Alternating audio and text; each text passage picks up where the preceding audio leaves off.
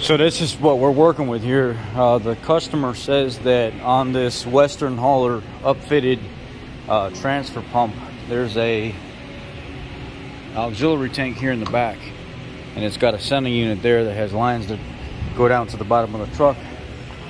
And inside the truck here, it's got a fuel gauge, and then this is the on-off for it.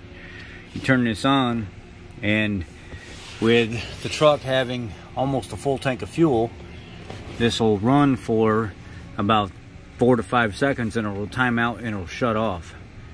That's because this system is designed for that fuel gauge there. It needs to be less than a half a tank, and this needs to be left in the on position. The system will detect whenever the main tank drops below a half a tank, and it will turn back on, and it will fill the main tank back up to 3/4 of a tank. Now, this is a bad time to bring the vehicle into the dealership to have it diagnosed, because I just got off the phone with Scott from Western Hauler, and he was walking me through the diagnostic process, and he said, well, when you turn it on now, does fuel come out of the pump? I said, well, yes, it does. He said, so the pump's working. He said, what's your main fuel at? I said, it's over 3/4. He said, well, there's the first problem. The light's coming on, it's timing out, it's doing everything that it's supposed to, pump's pumping fuel, but if you got a half a tank or more, the system won't continue to run. It needs to see less than a half a tank, and it will fill the vehicle up to about 3/4 tank, and it'll shut back off. And when you drive, you leave the switch in the on position so it can monitor everything.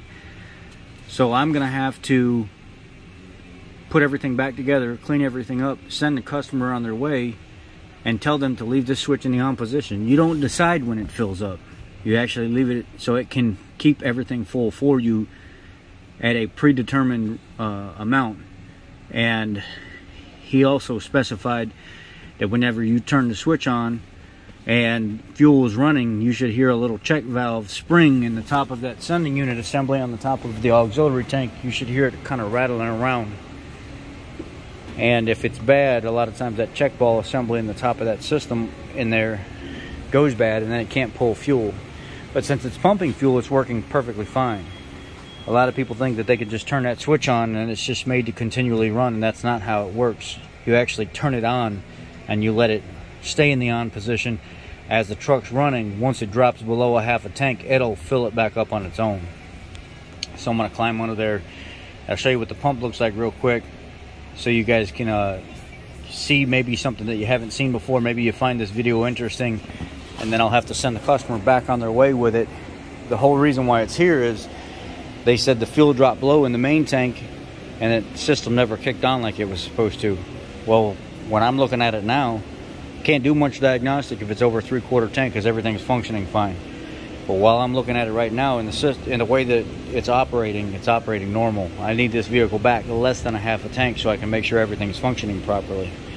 But they said they actually broke down, had to have the vehicle towed to the nearest fuel station because the auxiliary pump, auxiliary tank wasn't transferring like it was supposed to. I can't do anything if the vehicle is above a half a tank, which is almost full right now, because that leaves it to where I can't diagnose that the pump's actually functioning properly. So unfortunately, I'm gonna have to educate the customer on how the system works, and then I'm gonna have to send it out of here, probably get no pay for it until it comes back, and then re-diagnose everything all over again.